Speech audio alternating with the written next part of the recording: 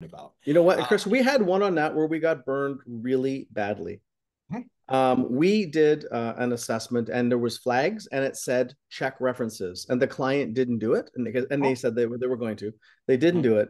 And we're actually sitting in a meeting 6 months later going, and we go back and pull up the report from the assessment and the flags that were there were um absolutely what we were seeing and it was bad. Like the flags were, good indicators of their bad behavior. And the CEO was like, this is crazy, right? This is incredible. So and so said they were great and all this stuff. And I said to him, well, did you ever check the references? And he's like, no. So he steps out of the room, he gets on the call, and calls the CEO of the organization they reported to. After 5 minutes, he comes back and he goes, if we had checked that reference, there's no way that person would have been allowed in the building.